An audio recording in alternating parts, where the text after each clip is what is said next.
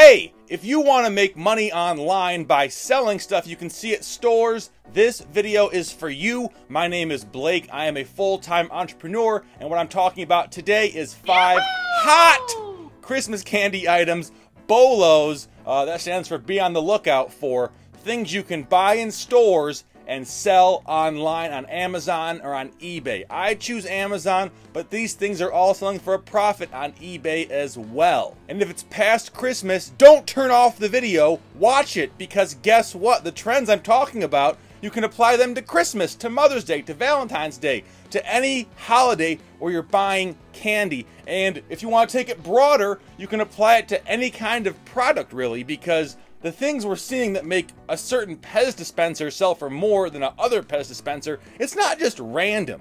There are trends to it, and I'm going to uncover those trends as we go through this short video. The first item is a Cella's 16 count. This is the dark chocolate version. If you go to a Walmart, you're going to see lots of different sizes of Cella's chocolate covered cherries. There's also different brands. I've seen Queen Anne's cherries quite a bit at Kroger and Walmart, but Cella's is the brand that's selling pretty good. There are dark chocolate and milk chocolate. I have milk chocolate later in the video. With these, what you have to be aware of is that it's the 16 count. And I think the reason that this is so popular is because, one, I don't know if it's being distributed across the whole country. I think the 16 count might only be in the Midwest. Not totally sure, but just based on buying patterns, I think that's probably true. And secondly, it's the size. These are perfect size to go into a stocking, over your fireplace. Is that a hearth? I don't know what it's called, but whatever it is, they're perfect for the stockings. I think probably the milk chocolate is more of a stocking stuffer than the dark chocolate, but they still sell really good. And I like that these only weigh 8 ounces too, because we're shipping them first class mail. I just pop them in a poly bag and ship them out. The next one, I'd say it's a no-brainer, but sometimes stuff that seems like a no-brainer is produced in such large quantities that it's not profitable. So we all know that Baby Yoda is huge, the most popular baby probably of all time. Maybe Baby Jesus, I don't know. So the Baby Yoda, Pez, and also there's the Mandalorian, but let's be honest, we're all, the only creature that people want is the Baby Yoda. Right there, so small, filled with candy. This is going for about 15 to 25 bucks on Amazon.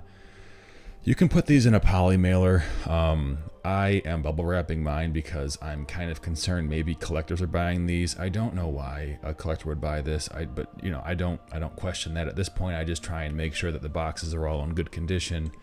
If they have any sort of like collectible value, you know, movie stuff, video game stuff, anything that has to do with like characters that are in pop culture. So I just recently found out that chocolate covered cherries is a tongue twister for me, so this is like the 15th take. The reason I included it, not just to prove my efforts worthwhile, is because I wanted to talk about the nuances that exist in retail arbitrage.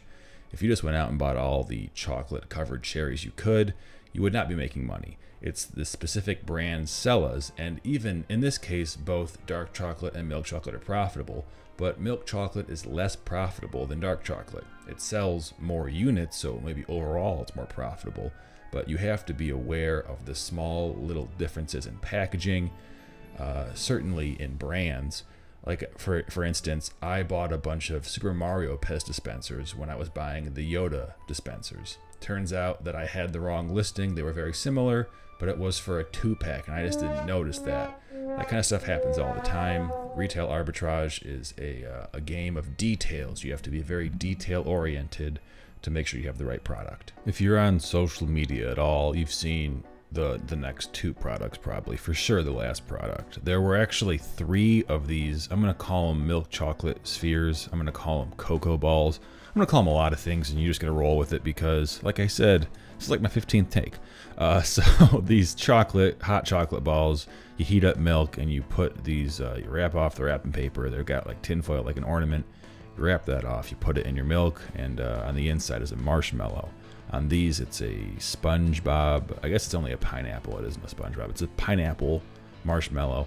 And on the second one, it's going to be a little Yoda marshmallow. There's actually 3 versions of this. One is the LOL doll, and those are not selling for a profit. Remember like 1 or 2 years ago when the LOL doll stuff was selling for so much money.